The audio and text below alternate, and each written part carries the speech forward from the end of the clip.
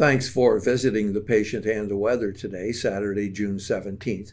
I'm meteorologist Al Peterlin. I'll be talking about the weather-related health risk for migraine, mood, pain, and headache for tomorrow, Sunday, June 18th. We use the color code on our maps to designate areas of potential weather risk. Green to blue is mild, yellow to orange moderate, and the red to purple suggests an elevated risk.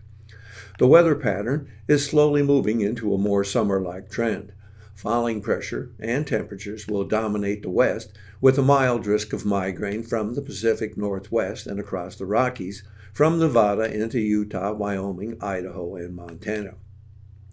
Jumping all the way to the northeast, there will be a moderate migraine risk from eastern Pennsylvania, Delaware, and New Jersey across all of New England, Connecticut through Maine. And finally, a low-pressure center is developing over Arkansas, and its trailing fronts will stretch from Texas to Georgia, triggering storminess and unsettled weather up the plains to Kansas and across the South, including Florida and the Caribbean. Thanks for visiting the patient and the weather today. For today's weather-related health risk and a 3-day ahead forecast of risk, please visit thepatientandweather.com.